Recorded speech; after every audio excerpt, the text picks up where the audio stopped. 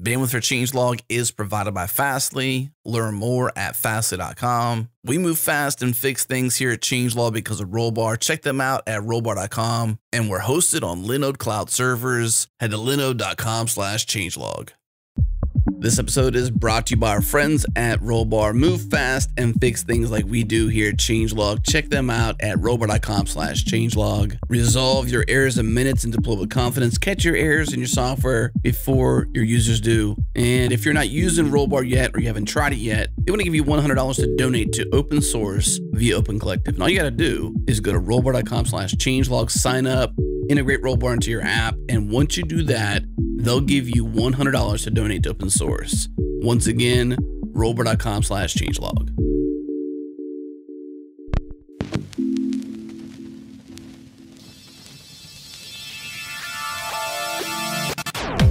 Welcome to JS Party, a weekly celebration of JavaScript and the web. Tune in live on Thursdays at 1 p.m. Eastern, 10 a.m. Pacific at changelog.com/live. Join the community and Slack with us in real time during the show at changelog.com/community. Follow us on Twitter. We're at JSPartyFM. And now on to the show. Hello, world. We are here and we are ready for a pretty big party. We have 4 panelists on the show today and lots to talk about. Let's find out who's joining me. Jared, first up, Suze Hitton. Suze, how are you doing? G'day there. How's it going? Hanging in there, hanging in there. Next up, Chris Hiller. What's up, Chris? Hello. And rounding out our panel today, Nick Nisi. What's up, Nick? Hoi hoi.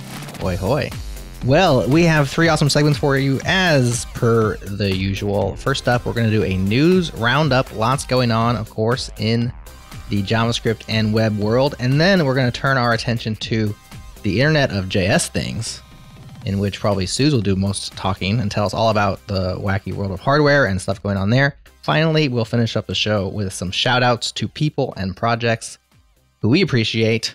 Let's get started with the news. And I think the biggest story of recent, and perhaps the most exciting and or controversial, we'll find out, is this concept and announcement of built-in modules. Chrome just started shipping them. There is a article written by Philip Walton, who's an engineer at Google, who's working on the web platform, and he announces KV storage, a key value storage, akin to local storage but asynchronous, is being launched alongside this concept. This is the web's first built-in module. So think of it like a standard library for JavaScript, where you don't have to bundle them with your other JS or load them from a CDN. They're right there in the browser. Nick, you were talking about this. You want to open up and tell us your thoughts on KV storage, built-in modules, etc.? Yeah, so it's a pretty cool concept, potentially, that's now shipping. And it really caught me by surprise. I just saw a tweet that you can use it in Chrome and start playing around with it today. And the first standard module, or the first one that's built in that they're shipping, is what looks to be a wrapper around local storage, which when I use local storage, I tend to write a quick module to make it easy to get and set things in there as one of the first things I do. So it seems like a good, easy first win for that. The thing that I'm curious about, and I'm not actually sure, there is actually a stage 1 proposal from TC39 to add a standard library, and I'm not sure if this is part of that or not. In the referenced article, which we'll include in the show notes, he does reference the TC39's proposal JavaScript standard library repo, stage 1. Yep. So Philip is at least referencing that. So it seems like it's potentially the same thing. Yeah, so it's an interesting foray into this, and will be cool to see what follows, I think. But I know that there are concerns with standard modules too, with a standard library, beyond just my not invented here syndrome. You'll write your own darn key value storage, right? Yeah, I mean, the concern always with standard libraries is rot. It seems like a lot of times a standard library can get out there and be used and then not be well maintained. Now, in the browser world, it's even, I guess, a unique scenario where, I mean, you don't absolutely have a single vendor implementing these things. So if it's going to be in the browser by default, it has to be in all the browsers, or at least enough of them for you to use it, of course, with polyfills. But it seems like keeping all browser vendors in lockstep with introducing new things into the standard library, updating security fixes, etc., is a huge undertaking and one that could potentially go awry. Well, we're fixing that by just getting rid of browser vendors, it sounds like. No comment.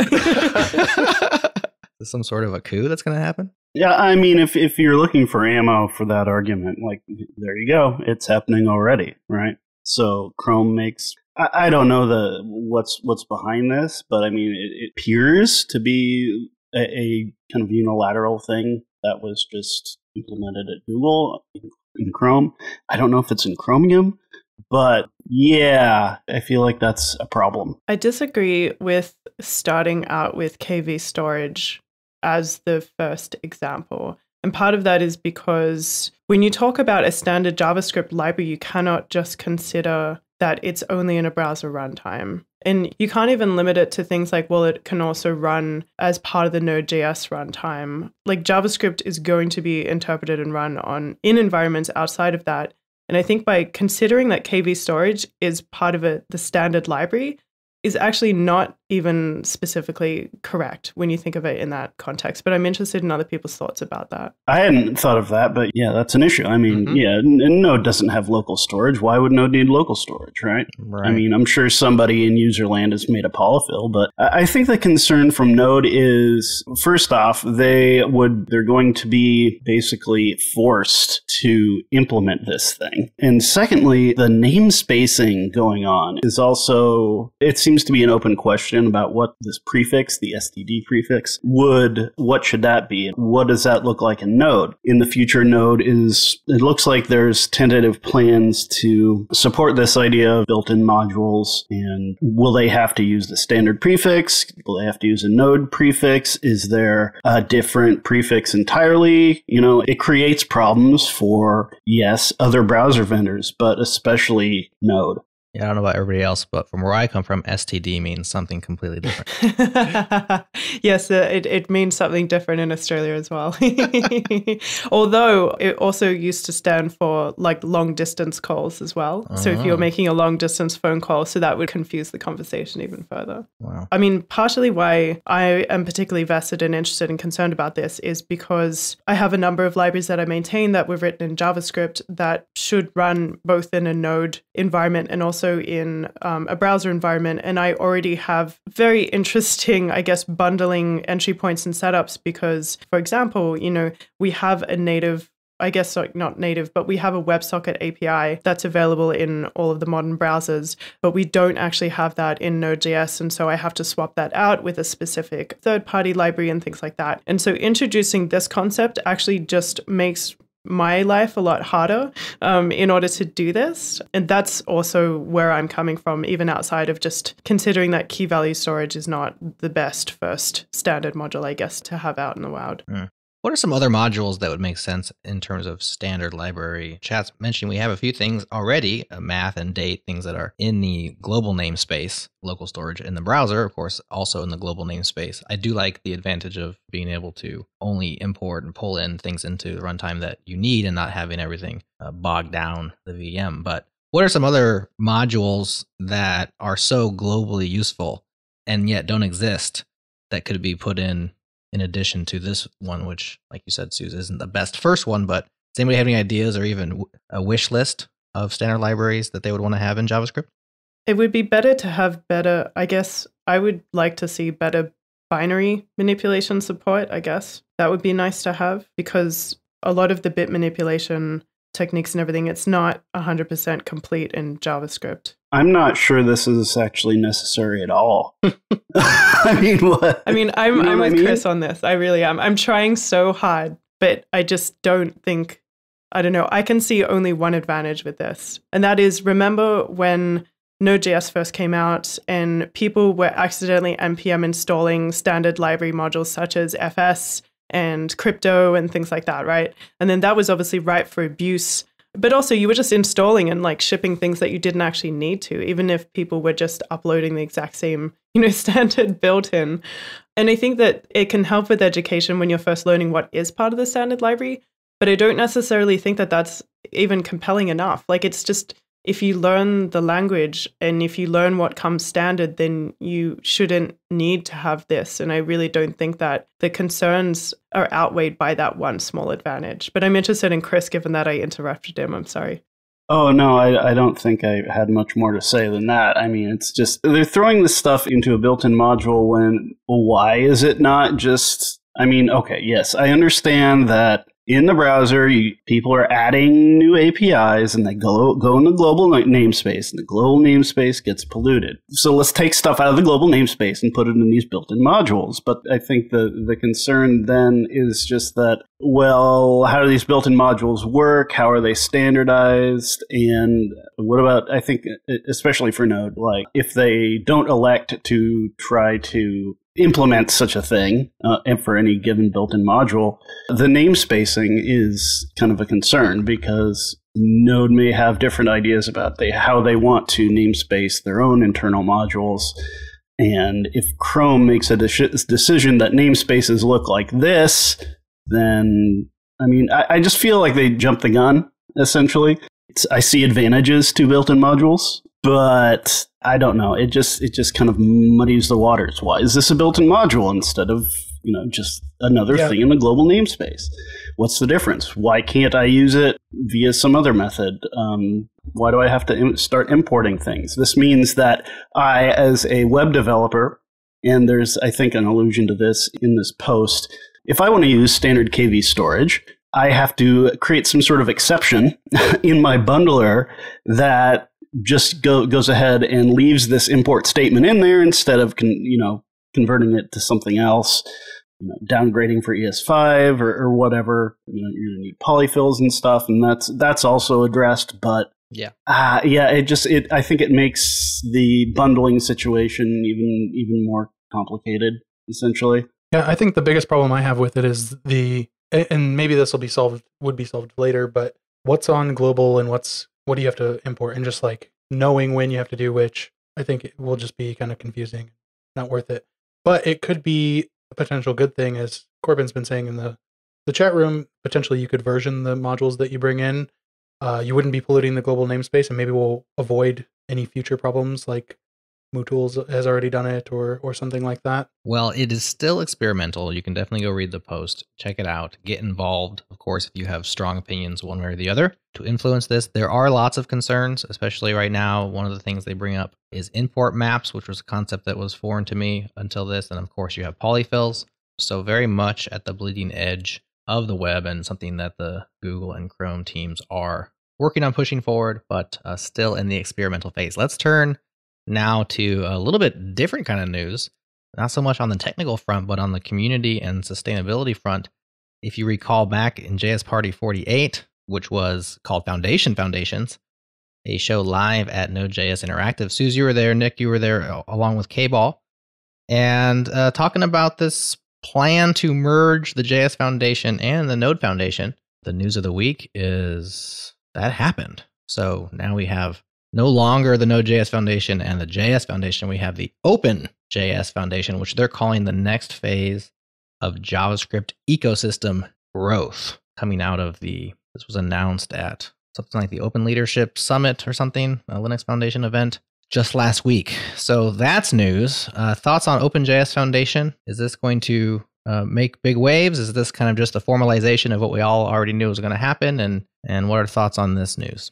I think that I mentioned, like in that episode number 48, that I like the fact that it's merging together, just because it's very similar to the things that I was saying actually in the previous topic, which is that it will help to kind of unify and help everyone keep in mind that JavaScript doesn't just run in the environment that you're most biased to kind of like think about, which usually means like your day job or just like your history with the language itself. I think that's a positive thing, but I tend to just like not fully understand foundations properly, in that I know with this one, anybody can join and you don't have to put money down and things like that. But I usually have concerns just about like foundations in general outside of that. But I think that as far as actually being able to consider that, that JavaScript should be thought of as all of these different environments in one and not have these separate foundations, I think that's a good idea. Curious what your reservations are about foundations in general. If I might just poke and prod a little bit, I definitely see pros and cons with these things, but I generally come down on the side of more support is better, even if it's not ideal in certain circumstances. and organizing around supporting open source and JavaScript is a net win, even though there are drawbacks. So just curious what you think. You said you have reservations about foundations. Are you willing to unpack that at all? Yeah, I can unpack that a little bit. I mean, to be honest, like I don't have a hill to die on with this stuff, just to preface that. But I think that we need to get the money from somewhere. That's obviously going to come from big companies. But as far as choosing the kind of projects to support is usually going to be skewed in favor of what projects are these big companies using, which is great, right? Because that's going to hopefully reduce some of the exploitation where, there's one or two people working on a specific project and all of these companies are leveraging it to make millions. I think that side of thing is probably the best expression we've seen of actually being able to put money towards these projects. But I think that it introduces some politics around only, the filter or the way that we choose these projects, for example, and also just money usually has the most influence, right? And so that's what concerns me about what kind of influence are just general members going to be able to have outside of like their vote, when it comes to having elections and things like that. How much influence can that person really have? And I just don't think it also solves the problem of people who want to be involved with being able to develop the future of the JavaScript language or the JavaScript ecosystem as far as like specs that get proposed to be put in browsers and things like that. I don't think that we do enough to really support those efforts, where in usual cases, people have to actually join a really large company, such as, a browser vendor company, such as Microsoft or Google or Mozilla, just in order to even get their foot in the door with a spec. Because if you've got a full-time job, it's very, very hard to justify traveling to things like TC39 meetings or being able to actually work on a spec and get the help to carry it all the way through. And I think that we still don't do a good job of that. And after reading the information and the FAQ behind the OpenJS Foundation, I still don't think that they're addressing these kinds of problems where, to get a spec through, you still, to a degree, have to have a certain amount of like power on your side in order to be able to develop that. I can't really speak to the standardization side of things, but as far as companies having influence over the projects coming into the foundation, so companies who donate or essentially pay for membership, because this is a trade union type of nonprofit, they're given a board seat or something like that. This is all documented. I haven't read all the specifics, but they're given a board seat, but they don't have any say over what project or projects are allowed into the foundation. That is a process, and there's a set of criteria that for different types of projects that want to come into the foundation, and they have to fulfill this criteria. They have to apply, and the board members. So the board members we can think of as there's community representation. I think they're working on an individual representation. There's in addition to your member companies, they don't have any say over what that criteria is. The criteria is, or it has been proposed and debated by, and will continue to be done by something called, I think it's called the CPC, or Cross Project Council or Commission, or I don't know. But it's outside of the reach of the board, essentially. And so they're going to have ultimate say over what you need to do to get into the foundation. And then also they're going to be able to say, this is the criteria you have to fulfill in order to get these resources. So for example, a project like Node, which has a very well-developed community and governance model and has proven itself sustainable, is going to be in a position to receive more resources from the foundation, whereas a project that's much smaller essentially won't, because, well, they don't need it. So there's lots of stuff that I think they've taken into account. I've been kind of a fly on the wall in terms of the merger of these two foundations, and from what I've seen, I think people are doing this very carefully. They're being very protective of the projects and their own self-determination, and not trying to not let influence from any one company kind of change and screw stuff up, essentially. Will this have any effect on just everyday users of these projects? Probably not. Yeah. And as far as, if you use any project that's in the JS Foundation now, do you notice that it's in the JS Foundation? Unless you're contributing to that project, probably not. Yep. And even then, the only thing I notice is the CLA bot making sure that I've signed the contributor license agreement, which I'll probably have to sign a new one. Yeah, probably. And of course, with the JS Foundation, and I don't know as much about the Node Foundation, but in the JS Foundation anyway, projects, there's no technical, projects are fully there's no monkeying with the technical stuff from some board member or somebody way up in the organization. Projects have full control over what they do. Well, let's turn now to our last bit of news for this show, which is making a little bit of waves, not exactly JavaScript specific, but definitely related for anybody trying to bust into the industry. Lambda School, which is well known, one of those 9-month immersive programs that are teaching you everything you need to get started in web development or iOS or basically in software development, which already made waves by changing their funding model so that you don't pay them cash up front. You actually go for free, and then they take a portion of your salary once employed afterwards, which is interesting. They're now also, as of recently, added an $18,000 stipend to select students. So Austin Allred, who's the co-founder and CEO, recently said that we know that one of the hardest parts of deciding to go back to school is figuring out how to make it work without a full-time salary. And so they are launching this living stipend pilot program. It says, we are looking at how we can create more products and innovative ways to help support our current students and to expand who can become a Lambda School student. So cool idea on the face of it. Seems like that's providing more access to people who, for financial reasons, wouldn't be able to try this out. What are your thoughts on Lambda School and this idea of basically paying people to go there while they're at school? I don't know about all of you, but I get a lot of questions from non-developer friends who want to become developers. And they ask, oh, how should I get started? How can I do this? And, we've had coding schools in Omaha and around the country for a while, but they can be very immersive and you never know really the quality of them unless you look through the curriculum or go through it or work on it. It's tough to know, will this actually prepare someone for a real job? And I think that this has a real benefit in that the way that they will take money from you once you have a job, and the job has to be paying over $50,000. So They are incentivized to give you the best education for your money because they're only going to be able to take that if they can help you land a good job. So I've recommended this in the past to friends, but it's been difficult for them to be like, okay, I will put my life on hold and quit my job to go do this and be fully immersed in it.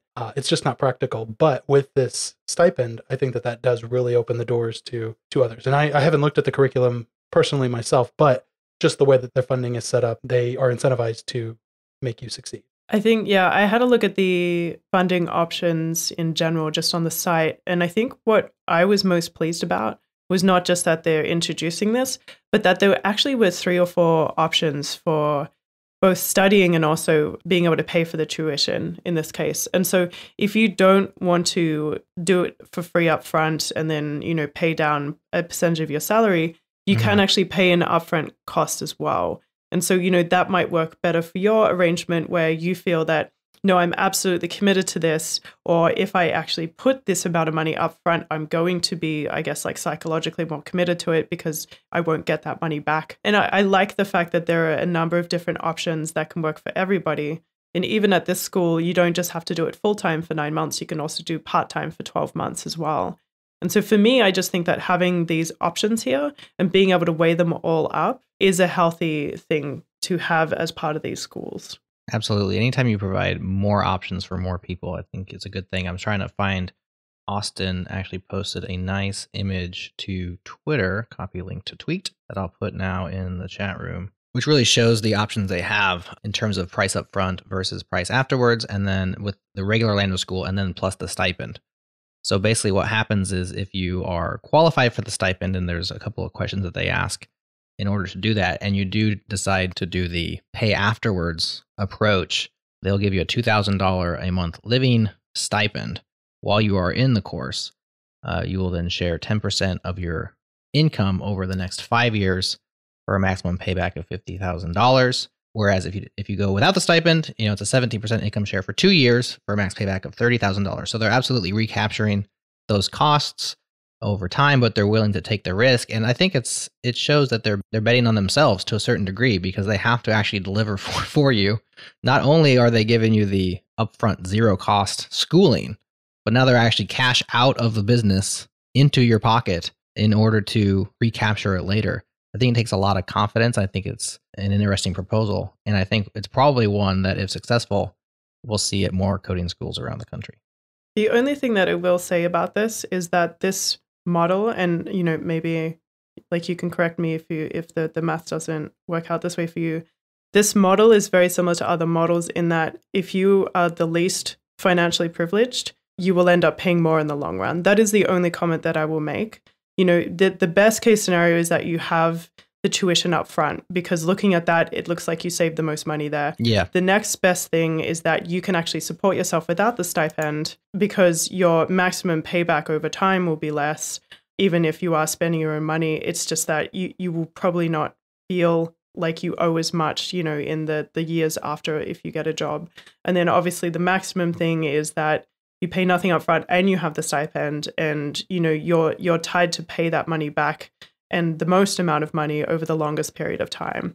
And so it doesn't, obviously, if you're supporting yourself, you're still spending that stipend. Right. It's just you've created the stipend for yourself.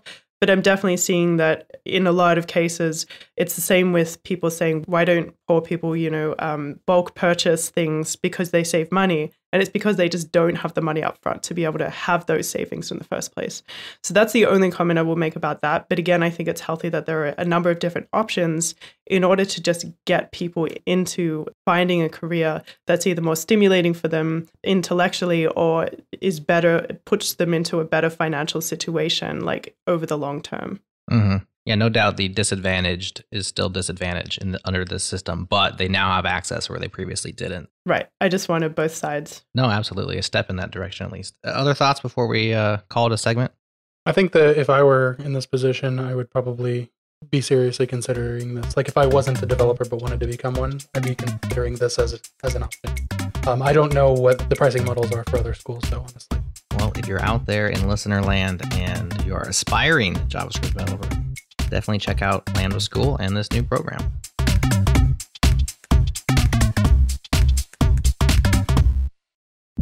This episode is brought to you by Linode, our cloud server of choice, and we're excited to share they've recently launched dedicated CPU instances. If you have build boxes, CI/CD, video encoding, machine learning, game servers, databases, data mining, or application servers that need to be full duty, 100% CPU all day, every day, then check out Linode's dedicated CPU instances. These instances are fully dedicated and shared with no one else, so there's no CPU steal or competing for these resources with other Linodes. Pricing is very competitive and starts out at $30 a month. Learn more and get started at linode.com/changelog. Again, linode.com/changelog.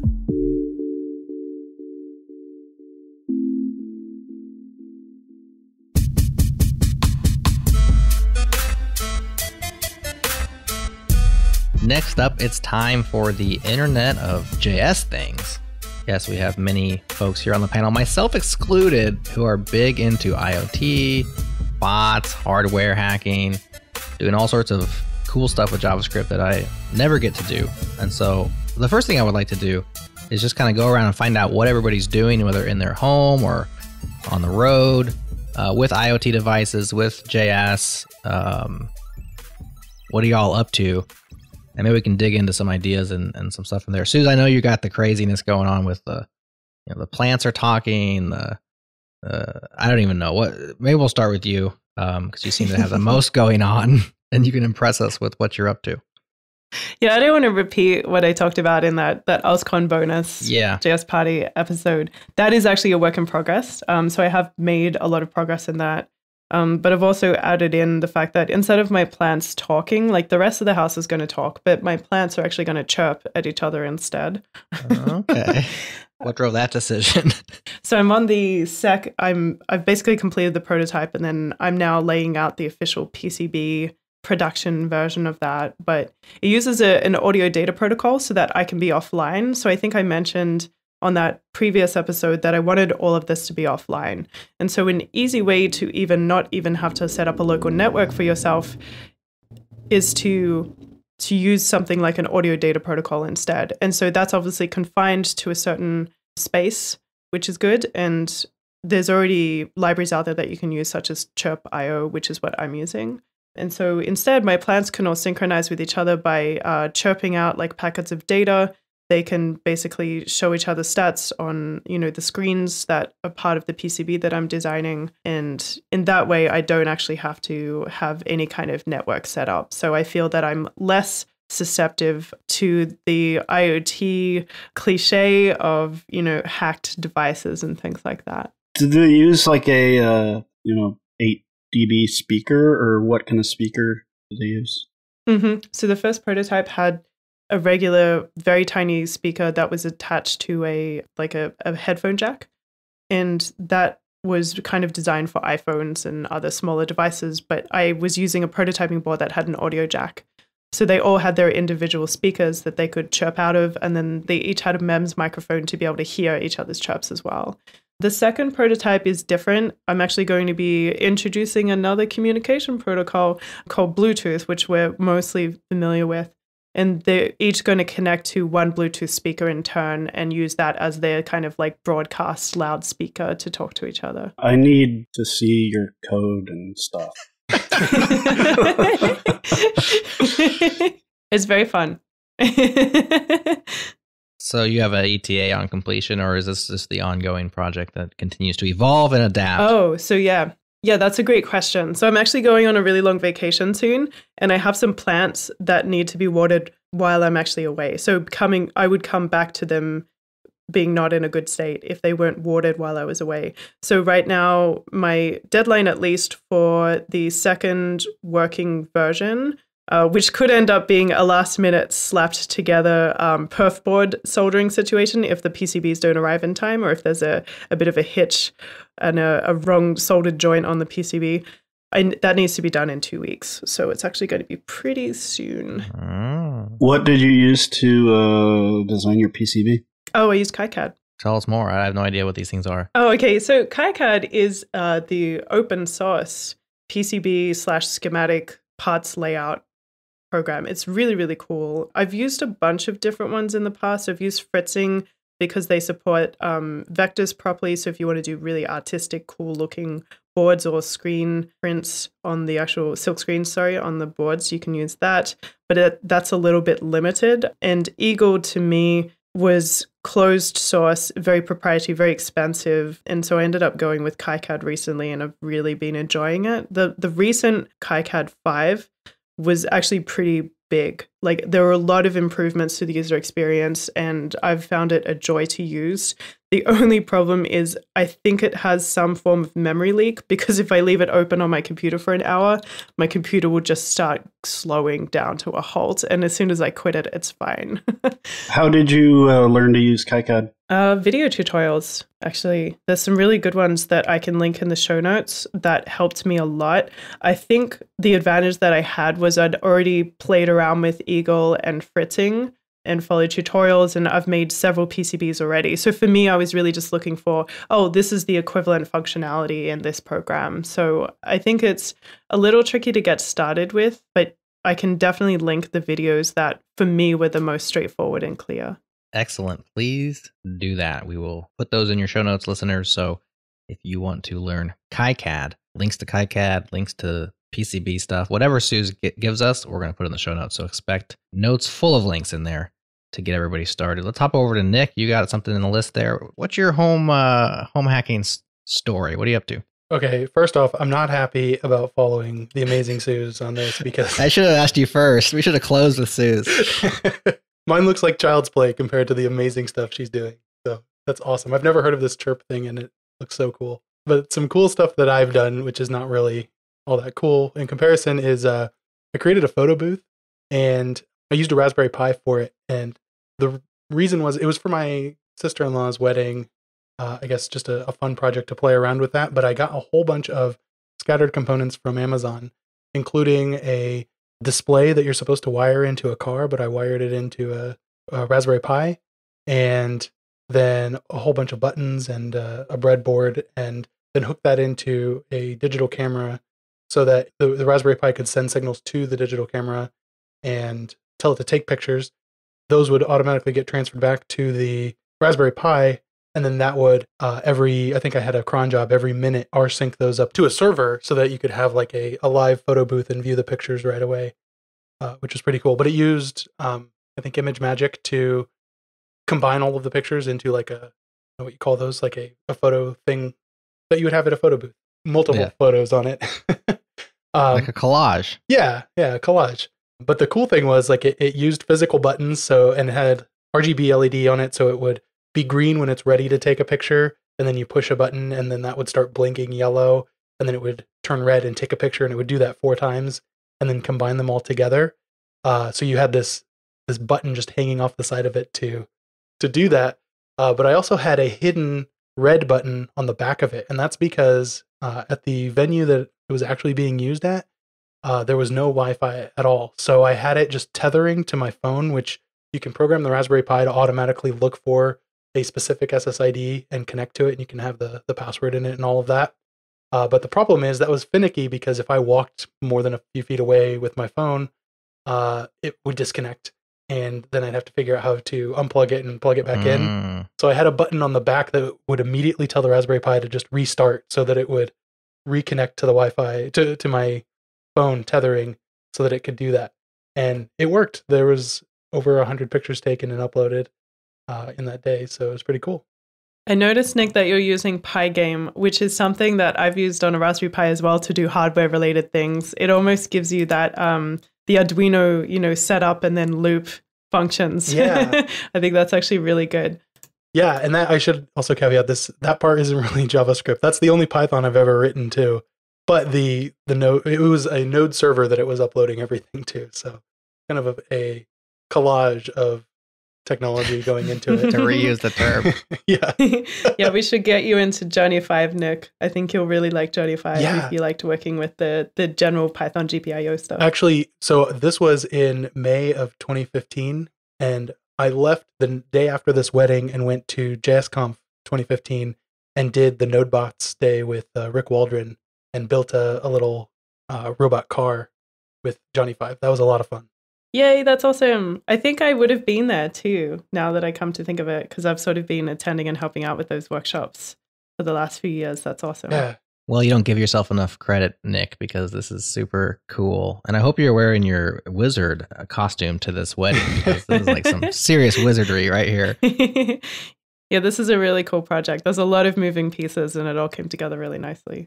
Yeah, amazingly. It's great when a good plan comes together, especially when you know that behind the scenes it's like patched together with super glue and string and tape, but nobody got to know about it. It works great. And that's what Hacken's all about. So that's a spectacular story. All right, Chris, how about you? Have you done any IoT stuff recently? No. I moved I moved last June, and then I moved again, and all of my stuff is pretty much still kind of packed and it's in the garage. So I haven't gotten a chance to do much hacking. But there's a couple of things. One was a question. The other is this particular issue in Node.js I wanted to bring to people's attention. So a little while ago, I don't know, a couple weeks ago maybe, there was talk of actually removing support in Node for ARMv6. And so ARMv6, that's what Raspberry Pi 1 runs, and it's also what the Raspberry Pi Zeros run. And essentially, there are capital P problems with building on Node and running CI against these boards. The first one being that there's no like cloud provider that will give you a whole bunch of ARM devices. Anyway, like ARM v6 devices. And so it looks like enough people saw this and they were like, but I use that. And so it sounds like what's going to happen is they're not going to drop support for ARM v6, but they're going to have to essentially move it into kind of like an experimental area of the build where it doesn't always get run, but it seems like we're still going to get ARM v6 support for now, which is great if you're trying to use Node on a Pi Zero. So my question, and I'm hoping maybe Suze has some insight into this, is like what has happened lately in the JavaScript on microcontrollers space? I know last time I was looking at this, there was of course, there's always the Esperino stuff, but there was somebody who was working on essentially re-implementing Node, which would run on ESP32, certain ESP32 devices, essentially the ones with much more RAM. What's going on there? I've heard some mumblings about there's some cool implementations out nowadays, but I don't really know much about it. Yeah, so you might be talking about JerryScript, but I think there might also be another attempt to do Node. I know that JerryScript was focused more on the JavaScript side of it, but that's maybe what you're referring to? No, it was like a fork of duct tape that runs on ESP32 W Rover, I think. So that's not something I have looked at yet. I do know that JerryScript is at least under the new JS Foundation. So I know that that's going to have work continued on it.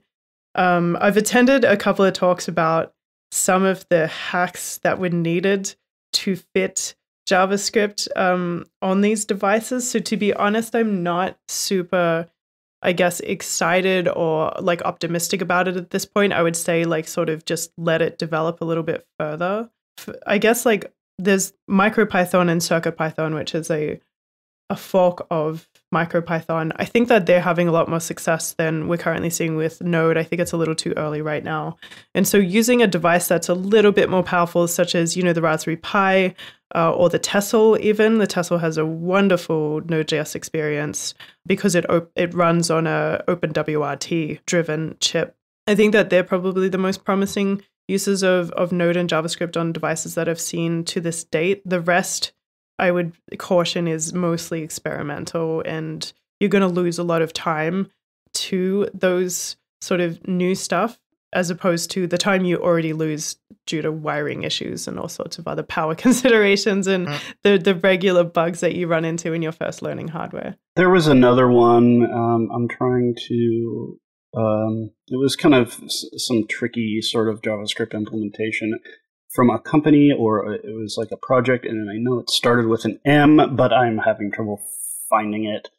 That looked cool too, but yeah, I've played around with Tessels and all sorts of things like that, and to me at this point, I'm not sure what a Tessel's gonna buy you over just like a Raspberry Pi or a Pi Zero or whatever. At this point, you get an ADC, which is very nice. My biggest frustration about Raspberry Pis is that you have no built-in ADC. So a whole bunch of analog sensors that you might have also bought that you're excited to use need that external ADC. And I'm actually soldering one onto that PCB that I'm designing just because I need it for one moisture sensor, which is very frustrating. So if the Raspberry Pi came out with an ADC on it, it would literally be the perfect thing to run JavaScript hardware on. So that's my last little caveat there. And what kind of moisture sensors do you use? I'm such I don't even know why we're laughing. Well, just because he asked it in such a strange, kind of creepy way. That's why. It's like, what kind of moisture? You can buy moisture sensors that are sort of that have been integrated into a breakout board, and it can communicate via either SPI or I2C, which is perfect for the Raspberry Pi. But they can be really expensive. And so I'm using a very rudimentary one, which basically just uses, copper exposure, 2 rods that have the exposed copper on them. And then you basically drive that into the soil. And so you're just measuring, you give that power and ground, and then there is a signal wire that you're just literally reading your analog signal from. So it's, when you do convert it to digital through the ADC, you end up with a value between 0 and 1023, right? And so just keeping costs down alone, but also just knowing that out of the box, no matter what sensor you buy will work is kind of important. When I have played with those before, whenever I used resistive sensors and I'd stuff it in the soil and it would, I'd water the plant and it would sit in there, and then I'd pull it out, a little, I don't know, maybe a month later or something, it would be all corroded. Yeah, there's a hack for that. Do you have that problem? Yes. The reason for that is that you're supplying power to it at all times, which is going to be causing that corrosion. And so usually what we recommend is that and I was actually about to mention it and I thought it was totally tangential, but when you have your power wire hooked up, instead of just hardwiring it to something that's always on, you hardwire it to a digital pin that you can just turn on to do the reading and then turn back off again. Wow. Okay. Cool. So yeah, it's okay to buy those really cheap resistive ones, and you don't have to spend the money on a capacitive sensor. Awesome. Good to know. Yeah, it's just you gotta learn the hacks, I guess. But yeah, it is an unfortunate thing in that it's marked power, and so naturally you would hook it up so that it's always powered, but that does actually cause issues. So I'm really glad you asked that question.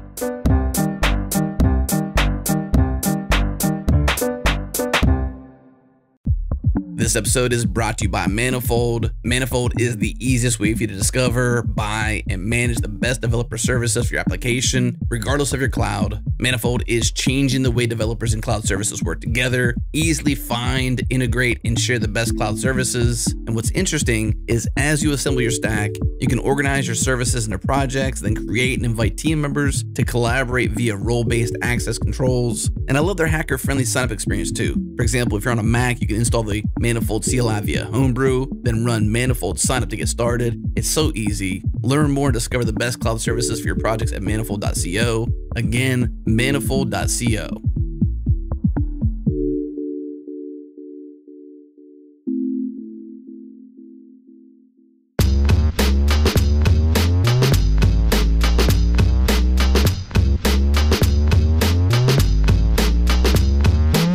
Okay, now it is time for shout outs, which we love because we get to tell people who do awesome things that they're doing awesome things. And then also we hope you love it because then you get to hear about awesome things that people are doing. And maybe you haven't heard of these awesome things, and so you can check them out. So with that being said, let's pass it over to Suze to give your shout out. Suze, what you got? I'm really excited about GitHub Actions. Oh, yes. And I know not everyone's in the beta and I feel really bad and I'm sorry, but I'm in the beta and I'm very excited about it. Like a humble brag. I just got lucky in that, with the GitHub acquisition with Microsoft, a few of us were lucky enough to be in the alpha before the beta was even announced. So nice. So I've been playing around with these for a while because I was given access to them a while ago. I think the biggest strength is that you can run GitHub Actions in any language you want. Mm-hmm. And so, obviously try to just use a shell script to start with to do something simple. And if it gets more complicated, then that's where you can abstract out. And essentially, the older way of doing things that's established is you have a webhook and GitHub will hit that webhook on certain events that you're after. But you have to find a place to host that webhook, right? So these days, a lot of the time it's serverless, but you're still managing that infrastructure. You're still paying for it.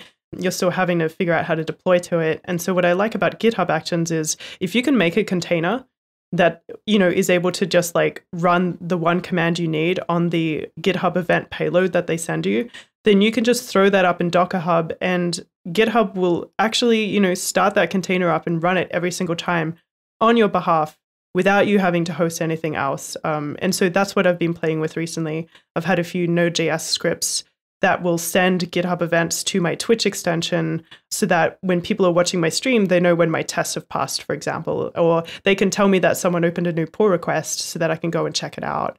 And so that's been so fun. But I really like the fact that if you can create your own Docker container, then you can basically do anything you want with these payloads without having to find a place to host them. Which means free Bitcoin mining. Yay! I never thought of that, but someone always has to ruin it, don't they? This is why we can't have nice things, right? Yeah, totally. Anyway, I'm working on a blog post about that. Awesome. So that should be out soon. And there's a few limitations right now. You can't automate a bunch of stuff. So it is a bit of a manual process. But I'm basically assuming that they're going to start automating that a little bit more. So I'm hoping to move some webhooks over to GitHub Actions once that's all set up. Very cool. Well, if you are not like Susan, lucky enough to get in on the beta yet, I know there's lots of people still waiting. Well, while you wait, you can hear from Kyle Daigle all about it. We had him on the changelog a few weeks back. I'll link that up. GitHub Actions is the next big thing. We go deep into that. And he even answers my question about Bitcoin mining. So they have a response to the leeches out there who want to have the free compute power. So listen to that in the meantime, and hopefully we'll all get in that beta soon, or hopefully it'll become out of beta and we can all start using it. I'm excited for the community shared workflows to start flowing towards my repos, so I don't have to write very much code. I can get all the benefit. That's just kind of the lazy, selfish guy that I am. All right. Thanks, Suze. Chris, you are up. How about some shout outs from you? I just wanted to give a shout out to Jory Burson, who's been helping the projects in the JS Foundation. And she's been involved with the foundation merger talks and planning, and she's been doing an awesome job of helping out with the projects in the JS Foundation and essentially, what they need from the merged foundation and basically any other question. She's been great. So thank you, Jory. Awesome. Thanks, Jory. Give us a link to Jory. We'll link her up and y'all can connect with her on the interwebs. All right. Nick, got shout outs for me? Yeah. So this isn't really a shout out to a specific person, but it is a shout out to a new feature that I really like a lot. And that is suggested changes on GitHub. When you're going through doing a review of a pull request, sometimes you want to be nitpicky, and that can come off as you're just being too verbose in your feedback. But this is the best of both worlds, because you can be that nitpicky and also make those changes yourself in a suggestion, and then the person can apply those changes, which is great. So you're saving them work, but you're getting the results that you need, and it's pretty nice for projects where maybe you're not using something like Prettier and everything is formatted perfectly all the time, or if you have suggestions about how something could be written better, or a bug fix, or you noticed a bug and fixed it, you can suggest that right in line, and then all the other person has to do is click a button and that change is applied. So really cool feature that makes working with reviews and working with people much easier, because encoding people are the hard part. Absolutely. Pretty cool how many small features, I'm just saying small in terms of surface area, not in terms of how you implement it, but just GitHub's really been rolling out the incremental improvements to the platform really at a nonstop, at a breakneck pace over the last few months, ever since the change in management, the new CEO and all that. So that's something that's new. Of course, Actions is a huge thing, but there's just all these little refinements they've been doing, just making it a better place to be part of the community. So it's pretty awesome. All right, let's finish up this show with a few shout outs for me. I couldn't help but alliterate because I thought of two that started with a T, so I had to think of a third. I got three quick ones: TurboLinks, Tmuxinator, and Tree. Yes, the Tree command, which is super cool. So first of all, TurboLinks, if you do not know, is a JavaScript library that allows your website to feel like a single-page app when it's not a single-page app. So you get a little bit of the best of both worlds. Basically, it hijacks anchor clicks and requests the next page via Ajax, strips out the parts you don't want, and loads it into the page. It's very slick. We've been using it on changelog.com for years, and it's how we accomplish our on-site player, which is static and sticky in the footer. So you go to an episode, you click play, and you continue to browse the site, and that player stays there. Usually, that kind of feature is only available if you have a single-page app, but we do not have a single-page app. Every single page is rendered server-side, and TurboLinks makes it feel like an SPA. So shout out to the folks at TurboLinks for that library. It's very cool. Next one up, Nick, you might like this, Tmuxinator. Have you ever used Tmuxinator? Right when I was first starting to use Tmux. Oh, you graduated. I don't like YAML. It's the only problem. So if you are a Tmux user, I've been using Tmuxinator for many years, and admittedly, I just kind of set it up and I don't really do too much now. But what it is a configurator for Tmux. So if you think about a Tmux in terms of a bunch of different sessions, it makes a lot of sense in terms of projects you're working on or individual libraries. If you have a separate setup for each one, and it's somewhat standard. So for instance, for the changelog website, I'll have a server pane, a console, a shell, and then something running the tests. And I don't want to set that up each and every time. And so with Tmuxinator, you basically get, yes, it's YAML. You get these little configurations for Tmux, and you can just say Tmuxinator and then the name of the session, and it will bring it to life over and over, and you can configure the dog do out of it. So it's pretty cool. So check that out, Tmuxinator. It is a Ruby gem, so you'll install it that way, but it is very cool. Last and not least is the tree command. Nick, you gotta like the tree command, right? Oh, love it. Love it. So this is by Steve Baker. It's one of these almost built-ins. I think it actually you do install at least on a Mac with Homebrew. It may be installed on Linuxes by default. If not, I'm sure it's an apt-get or a yum install away. The tree command is like ls, only it will actually recurse the current directory structure that you're in and print it out in a nice digestible format. Think of it like, for you, Tim or Nick, you can think of it like nerd tree, right, in your Vim tab, where it has them all kind of printed out in nice color-coded ways, only just a one-off use. So if you have a new project or you want to know what the heck's going on in a certain directory and just see how far down the rabbit hole you can go, you just use the tree command and it will show you that. I use it all the time, especially on new things, and it's a great little utility. So those are our shout-outs for today. As always, links to everything mentioned in today's show will be in the show notes. We have a very cool episode in the work for next week, talking about a brand new package manager, working with modern modules and stuff called Pika. And we have a special guest to talk to us about that. So that's our show for this week. We'll see you next time. All right, thank you for tuning in to JS Party this week. Tuning live on Thursdays at 1 p.m. U.S. Eastern at changelog.com/live. Join the community and Slack with us in real time during the shows. Head to changelog.com/community. And do us a favor, share this show with a friend, rate us on Apple Podcast, go into Overcast and favorite it. And thank you to Fastly, our bandwidth partner. Head to fastly.com to learn more. And we move fast and fix things around here at Changelog because of Rollbar. Check them out at rollbar.com. We're hosted on Linode Cloud servers. Head to linode.com/changelog. Check them out and support this show. Our music is produced by Breakmaster Cylinder. And you can find more shows just like this at changelog.com. Thanks for tuning in. We'll see you next week.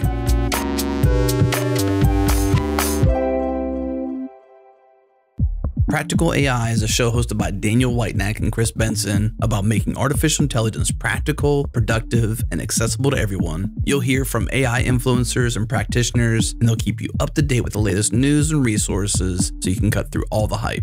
As you were at the Thanksgiving table with your friends and family, were you talking about the fear of AI? Well, I wasn't at the Thanksgiving table because my wife has forbidden me from doing so. It's off limits for me, lest I drive her insane because I never stop. New episodes premiere every Monday. Find this show at changelog.com/practicalai or wherever you listen to podcasts.